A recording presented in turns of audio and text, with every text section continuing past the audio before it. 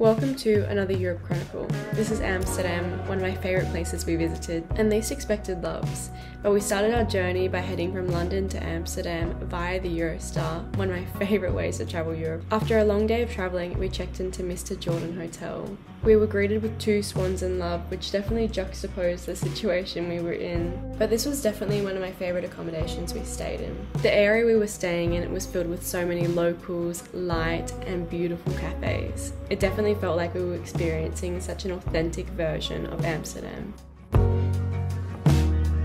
After not eating very much before our train, we decided to head into the first place we saw, which conveniently introduced us to authentic Dutch pancakes.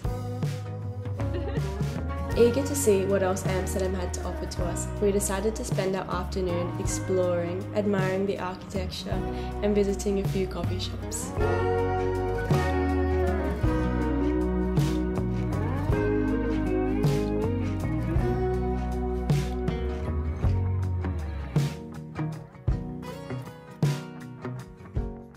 Every time we were walking into the centre, we walked past this beautiful cafe filled with locals. So when it came to deciding where we were spending our evening, this place made complete sense. And of course, that was followed by our first Heineken from our time in Amsterdam. An absolute must when you go to Amsterdam is the Anne Frank house. However, you're not allowed to take photos or videos, so all we have is this video of the Anne Frank door, but it was the most incredible experience that I will never forget. Shot it. Yep, go.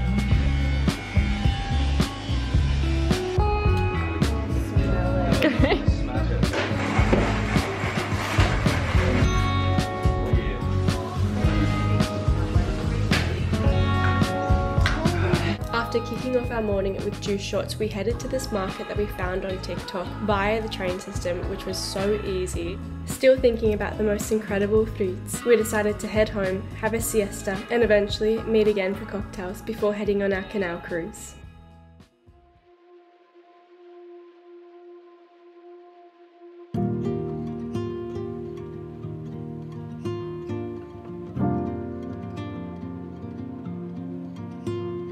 This canal cruise with pure Amsterdam was the best way to see the city. The cruise was filled with local wines and foods, while our captain gave us history of Amsterdam and little things to look at that you never would have noticed yourself. I definitely recommend doing this cruise at sunset because you were able to see the city from a new perspective through the canals, and it was just incredible. And to balance out this beautiful Amsterdam we just experienced, we went to the ice bar and then played a few games of pool before heading home.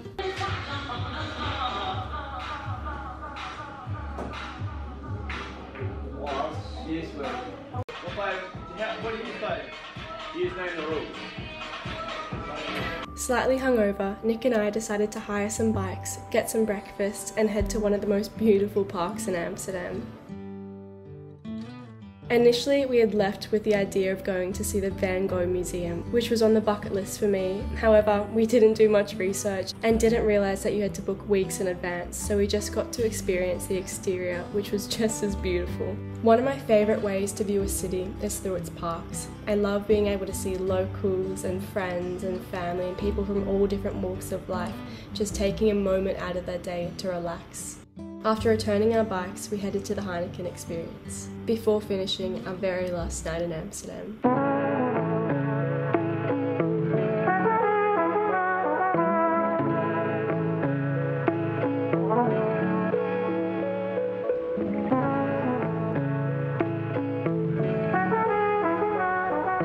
I felt a heavy heart waking up on our final morning in Amsterdam. Although my time in Amsterdam was short-lived, this city was filled with so many surprises and by far one of my favourite places we visited on the trip, and I can't wait to go back in the future. See you in Paris!